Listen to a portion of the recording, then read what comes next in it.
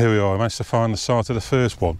Probably a bit of controversy about this until some people actually dug this site, officially of course, and found some wreckage that proved it was. So this was a Noorduyn UC-64A Norseman of the 10th Depot Repair Squadron, US Air Force. So this crashed on Shining Tor on the 29th of September 1944, and luckily the pilot survived. So he was basically on a liaison flight from Burton near Warrington to RAF Winthorpe near Newark. Okay, and he spent about 1.5 hours at Newark, set off the return leg to Burtonwood, and encountered, like a lot of them did, low cloud over the hills, and for about 5 minutes. However, that did worsen.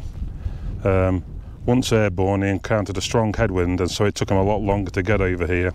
So he assumed he was beyond the hills, when in fact he wasn't, and he started to descend. While still on the cloud, he spotted the ground beneath him and then struck the rising ground on this spot here. You can see, we'll have a look in a minute, there's a few remains. And the aircraft turned over and caught fire, but he was able to escape and made his way off the hill down to Stoke Farm, apparently carrying a piece of the wreckage underneath his arm.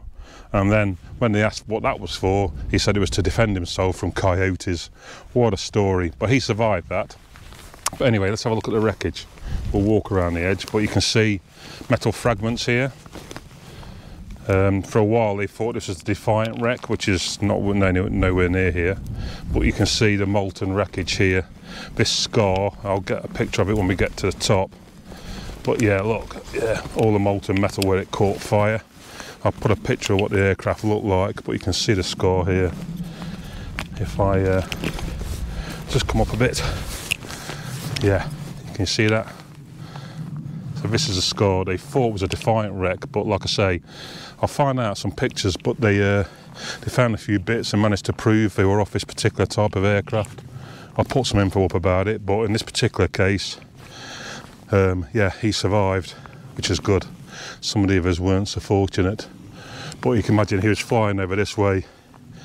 The headwind caused him to think he was further ahead than he was, and that he'd gone past the hills, and then in fact straight into the side of the hill here.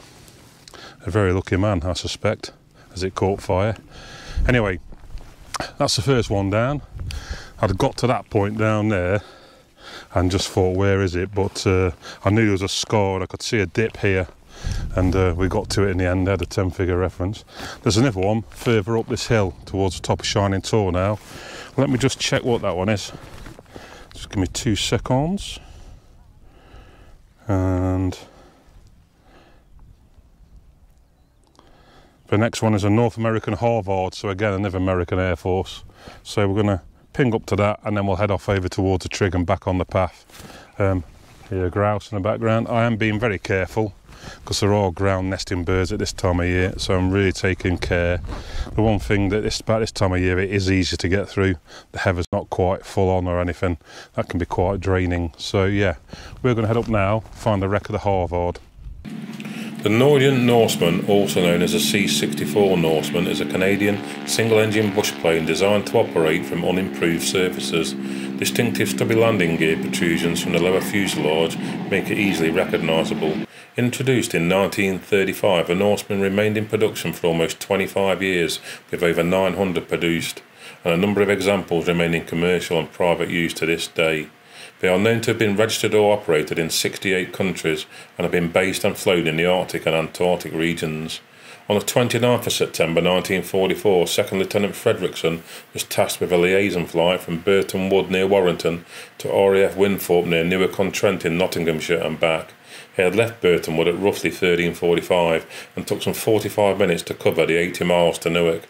Having spent 1.5 hours at Newark, 2nd Lt Fredrickson set off for the return leg back to Burtonwood. Outbound, he had encountered low cloud over the hills for about 5 minutes. However, conditions had worsened by the time he returned. Once airborne, he encountered a strong headwind and, as such, expected the flight to take longer than outbound. After flying for an hour, he assumed he was more than likely beyond the hills and descended. While still in cloud, Fredrickson spotted ground just beneath him and shortly after struck rising ground. The aircraft turned over and caught fire, though Arnold Fredrickson was able to escape the aircraft before the fire had taken hold.